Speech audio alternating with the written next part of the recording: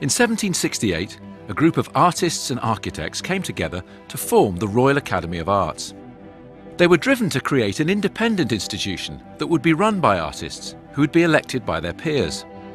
The Academy would provide a venue for exhibitions and lectures open to the public, and establish an art school through which their skills and knowledge could be passed on to future generations. For almost 250 years, these artists, known as Royal Academicians, have been shaping the country's understanding, appreciation and creation of visual art.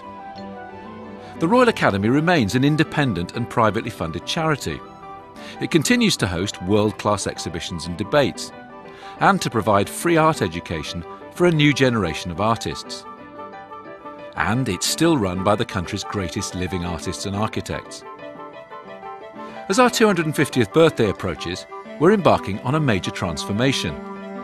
Our buildings on Piccadilly and Burlington Gardens will be united through designs by internationally acclaimed architect Sir David Chipperfield RA.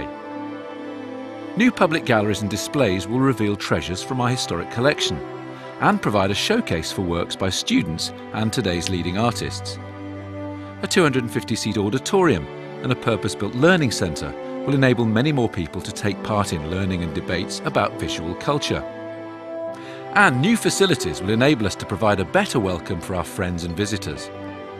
Our plans will open up the Royal Academy as never before, creating a revitalised destination for artists and the public in the very heart of London.